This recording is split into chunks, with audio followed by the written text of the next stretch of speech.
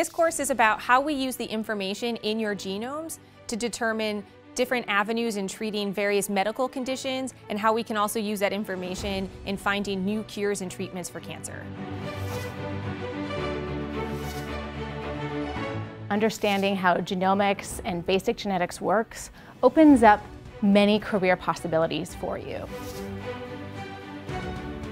This is foundational knowledge that everyone should really have. What is your genome? How do we even get that information? And then what do we do with that information?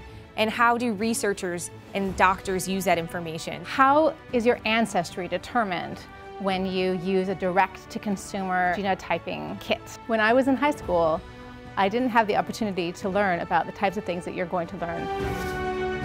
Being able to get this information before you get to university is actually going to make a lot of your classes easier for you to understand. It isn't just reading a DNA strand, that we actually have to think about what does that information mean, what do we do with that information, and should we do that with that information? I'm not even sure where it's going to be in 10 or 20 years, but I definitely would want to learn about it now.